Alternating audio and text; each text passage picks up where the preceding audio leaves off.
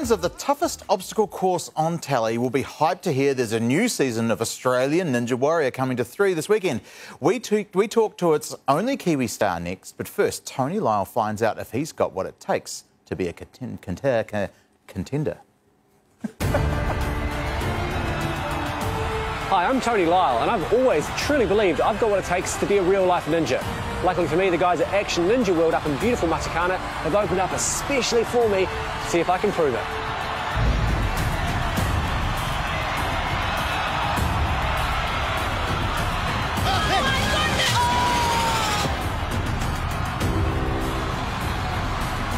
Is that all you got? Yeah, unorthodox, but effective.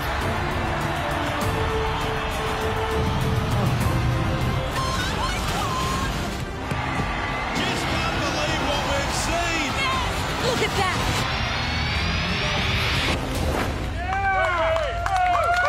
Can't feel my arms, is that normal? You can't call yourself a Ninja Warrior without taking on the big old wall. Oh. Not quite a Ninja Warrior, maybe Ninja Admin? Hope there's a Ninja Bar. Well, one of the season stars is New Zealander Katie Sparrow, and she joins us now. Katie, Tony's just showing us how hard it is to become a ninja. Where did you get your ninja skills from? Well, I think growing up in New Zealand, I've always been quite exposed to outdoors and sports, and I've always had a natural upper body strength. But I suppose inspiration-wise with fitness, probably my dad, actually. Ninja Warrior is such a great show. Could you give us a bit of an insight as to how hard it is to do that course?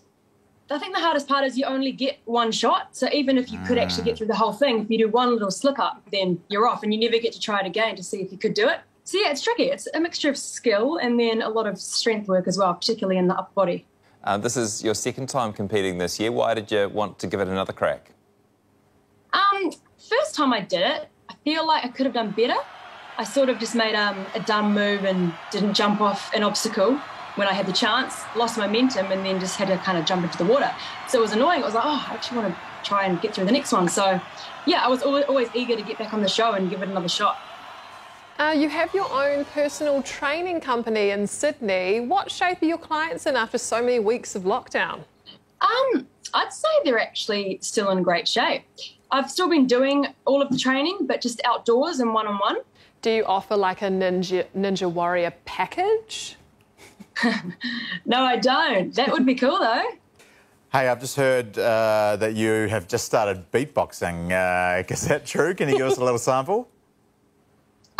I can. I can give you a little Snoop Dogg, maybe. Ooh. Please. Ooh.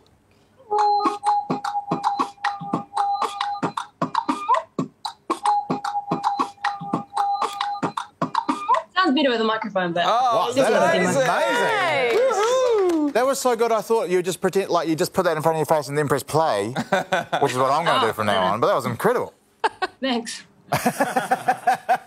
Oh, Katie, thank you so much for your time this evening and all the best. Yeah, thank you. Hope you enjoyed the show. It's a goodie.